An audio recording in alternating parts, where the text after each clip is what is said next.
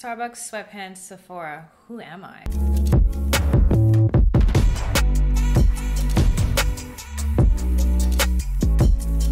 This. I have one of these. Swipe it. Hey loves, it's your favorite blind chick back on your screen with another one. You know what time it is when Sephora does their fall VIB sale. I got a haul for y'all.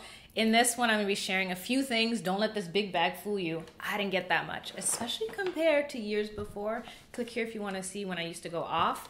But in this bag of tricks, I got a couple things that I wanted to share with you guys, and I definitely wanna know what you were looking out for, so put that down in the comment section below. First things first, let's take this out of the bag, because this ain't from Sephora, it's the Body Shop. Wait. When did the Body Shop become so expensive? Because the last time I checked, this did not used to be $25. That's out of the way. The first thing we're gonna take out the bag today is this a Summer Friday thing? Please bear with me.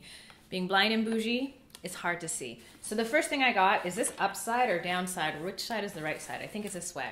This is the Summer Friday Trio Pack.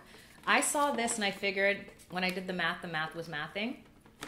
How do I open this? Am I the only weirdo that prefers to open packages from the bottom?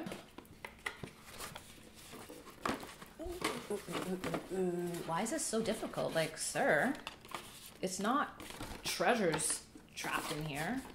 What kind of, what in the Indiana Jones is this? Why is this a booby trap? This better be worth it for all the struggle. So, it comes in a tin, which I thought was pretty. This would be really good for a gift. And I might actually pack one of these as a stocking stuffer for a friend. But I figured since I'm always losing my lip balms, like it's a problem. I'm always losing my lip balms. I might as well get these three. I'll put all the prices after discount for these items down below, just so you know. Here we go. I'm gonna put the bag here for now. I've always loved Summer Friday's packaging. I'm so happy they changed the bottom because those caps before, if you know, you know, it wasn't it. But this comes in 3 colors. I can't wait to use them. Smells like vanilla, as per usual. And even now they have a tip, because the last time it was just a sharp metal bit. Like, really? This is an upgrade. So I'm excited to use these, especially since winter is coming, no Game of Thrones. And if you know, you know, that's when dry lip season hits hard here. Is an oldie but a goodie. This is the Makeup Forever Ultra HD. I am in Amber 445. If you see the vlog, you already know how much struggle it is for a blind chick to try to find her color on her own, but thank God for the magnification app because I was able to zoom into that. I almost bought 455 and that would have been a big no-no.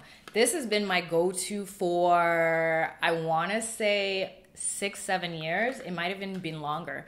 I try Givenchy and it gives, don't get me wrong, but this is more of a true match to me, and for some reason it's like the sisterhood of traveling foundations. I can use it all year round. When it's summer, I can add a little bit of Laura Mercier to darken it up. If it's winter, I can put some Tarte on top and I'm good to go. I've never been one to be into the holiday sets, but for some reason, I was a sucker for this. It's a 3-pack with a scrubby and the soap for the beauty blenders. I've been using the last beauty blender for 2 years, which is all types of nasty. I mean, I wash it really well every time and I sterilize it, but that's still nasty. So I figured this time, let's get these. For the price of 3, when I did the math, it was mathing. $17 each. So I mean 26 Canadian dollars versus 17. I ain't mad at it. Watching a video and Makeup by Mario sold me on this. It's super black. It's a pencil liner that I hope is blind girl friendly, because I have been getting worse and worse and worse at doing my eyeliner to the point where I stopped buying liquid eyeliner 2 years ago. And I was about to get off of pencil too, but I still like the look. I don't want to give it up. So I'm hoping, if I can open this dirty box, that this is blind girl proof. I don't know why I'm smelling it. Am I okay? Clearly not. It has a little brush. Ooh, that is thin. Or maybe just because I can't see it well, I'm assuming it's thin. But you can use the brush to kind of drag it out. It's kind of sad the things you take for granted when you can see perfectly, and then as vision gets worse, you're kind of like, but wait, I used to be able to do this yesterday. Never mind. This one is a repurchase. It's actually gonna be a backup because I have one in the cut, but when it's a sale, it's your best time to stock up. These are expensive, so I figured I use this on the daily. This has been the only way that I've been able to keep my brows looking good. Why does this look smaller? Did I buy the mini by accident? Shh.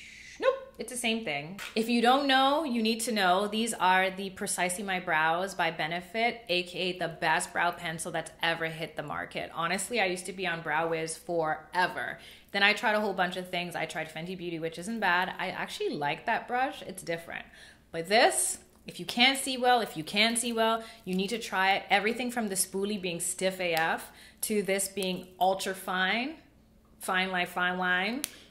I'm telling you, if you want your brows to look perfect, they're not playing with the precision part. This is where it's at. There's only a few more goodies in here, as in samples and one thing. Wow, this is literally the shortest haul of all. I'm so proud of myself. I thought there was one more.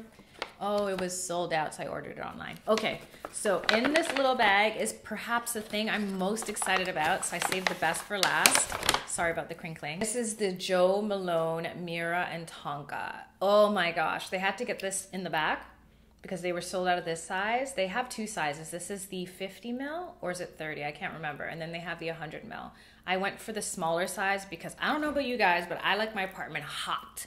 And because I do, my perfumes turn on me real quick. So I figured if I get the smaller one, then I can probably use it before it goes bad. And plus, isn't it so cute and pretty? I don't even use the word cute often, but this is the epitome of cute. Very sleek, sophisticated, just like the scent. Oh my gosh. To me, this is like a day version of Rolling in Love, which you guys know I got this time last year as my birthday gift. Oh my God, it's so good. These are technically considered colognes. They're unisex, so I could definitely see a man getting away with this, but this has my name all over it. It was between this and Angel Share. When I saw the price tag, I was like, that can stay on the shelf because it smells good. It's my vibe, but at the end of the day, honestly, am I gonna spend $300 for a perfume? One day, but that day is not today. So I'm happy with this one. It's so pretty. It's gonna do really well with my collection. It's even one that I could probably layer with a few other things. Like I'm feeling like this with Killian Princess. Ooh, talk about a signature scent. Can't wait to hear from you. So let me know down below what you grabbed from the Sephora sale or what you were looking for. I heard a couple people when I was walking around this store ask if such and such was sold out. And I forgot there was a time when people would wake up and get in line to get like that thing. I'm so out of the loop when it comes to beauty. One, because I can't see my face, and two, because we're in a panorama, so who cares anyway. Love to know what you guys got or are thinking of getting. I hope you guys enjoyed this one. If you did, you know what to do. Tap the like button, subscribe for more. If you're new around here, stick around, watch some more, chill with me for a bit. And until next time, stay safe, stay sane, stay blessed. Love and later.